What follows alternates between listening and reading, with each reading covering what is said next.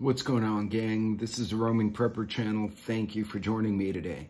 Now, once again, we're going to do a situational awareness video, current events, because I'm curious. I honestly think that Europe has completely lost its marbles as a whole. Just the whole continent's gone batshit. Why do I think this? Because of what I keep seeing. I'll be right back. Let's talk about what the hell's going on, because it's absolutely blowing my mind what they're doing. Hang on just a second.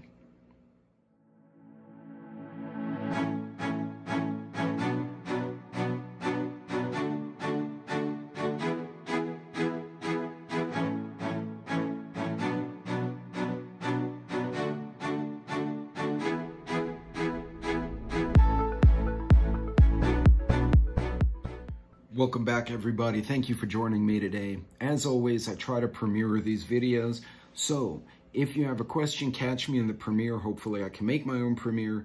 But if I miss it, feel free to jump into the comments and throw any questions, comments, or thoughts you have below the video. So what am I talking about? Well, as we all know, Russia and the Ukrainians have been in a pitched battle, which has been dragging on now for nearly 2/3 of a year, since what, February, January. Not a good scenario. Disrupted food supplies, disrupted oil, natural gas. It's super disruptive, and it really doesn't seem to be accomplishing anything other than destroying a lot of territory and a lot of equipment and killing people. But now I start looking at the news over there, and I find out that Turkey has recently threatened Greece with military action over a very old maritime dispute that the two countries have had, which go back, I don't know how long it went back. It didn't cover it in the article, but I'd assume it was a while. Now, what's funny, again, think about it. The Persians, when the Persians invaded Greece, if you guys watched the movie 300, you saw the fictionalized account of that Battle of Thermopylae. They actually came through Turkey and attacked via the straits and attacked Greece. So these areas, the Greeks and what is now Turkey, used to be the Ottoman Empire, have been having battles for generations. However, the more recent one is concerning because they're both NATO members. So apparently, Turkey has a dispute over certain islands and certain maritime pathways with Greece, and has actually gone so far, and I'll post the video or post the article in this video, has actually gone so far as to threaten a military intervention with Greece, which, of course, everyone else in Europe's going, no, don't do that. We don't need another freaking war in the continent between two completely different countries. So, in any case, those two nations are now in a very heated negotiation trying to resolve the problem, which is the last thing Europe needs. Keep in mind, Turkey controls the straits through which product comes out of the Black Sea. So if Turkey decides not to play nice, guess what? The Ukrainian wheat that's headed to Africa and other places trying to alleviate the food crisis is going to get cut off, and it's just going to make things worse. Absolutely doesn't make any sense. This is not something to start a war over, but right now they're threatening each other. But wait, it gets better. Albania, which is on the Mediterranean coast, a former Soviet state, has just accused Iran of hacking it. Now, what the hell does Albania have to do with Iran? Well, apparently there were Iranian dissidents, if you will, who actually tried to get the Khomeini kicked out of power. They failed. So they tried to flee, and Albania gave them sanctuary, which pissed the crap out of Iran.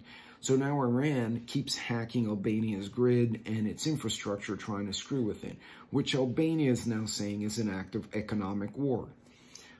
I can't make this stuff up, guys, and I'll put the article in there. So yeah, so are they trying to destroy their own continent? If anything, this should be an absolute example of why we as Americans and Canadians and Mexicans, all of us here in North America, despite our disagreements and despite our puffery, really need to start thinking about what we have in common, because what's going on over there is absolutely nutty. I have friends who live in Europe who are American, who have been expats, and they live over there, and one of them gave me the best description. He said, the leaders in this continent are incestuous, and it's been going on for 1,000 years. Basically, everyone's related to somebody and everyone doesn't like someone. Everyone's got a beef. And what we as an American people do not need is to go in there or go and get in between other countries, especially 2 NATO countries. So think about this scenario. As the economy continues to collapse and have issues, we're going to see Ukraine and Russia continue to beat each other up. We're going to see now Turkey and Greece start arguing over resources, and now you've got Iran and Albania getting into it.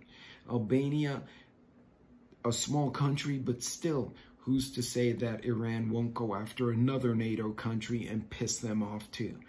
Absolutely bizarre. It makes me wonder, have they completely lost their frickin' minds over there? It really does. So folks, how does this affect you? Here's your takeaway, because you guys know I like to give you a bit of a takeaway. Understand that these little skirmishes, these situations are going to continue to disrupt the supply chain. If you are of the mentality that, oh, somebody will fix it, they'll fix it, well, they are trying to fight for power. A lot of people believe all the global elites are acting in concert. I don't believe that. I actually believe there's a lot of rich, powerful people who are screwing with each other to become more rich and powerful at the expense of the other guy, and we're all, as a public, getting caught in between. So understand that this will continue to disrupt food supply. It'll reduce the overall wheat and production that is coming into the market. So what we need to do is make sure that you have enough to get through whatever amount of time you think in your situation makes sense to get through a hardship, a shutdown, or a further disruption. Keep in mind, stuff has gotten so expensive now that there are people actually putting on social media, I don't know if I should pay my rent or pay my food. And the truth is, they're not working in a bad job. They're getting paid a fair salary. I'm talking folks making decent money, respectable money, and they still can't make ends meet because things have gotten so expensive. So you need to hedge yourself against that.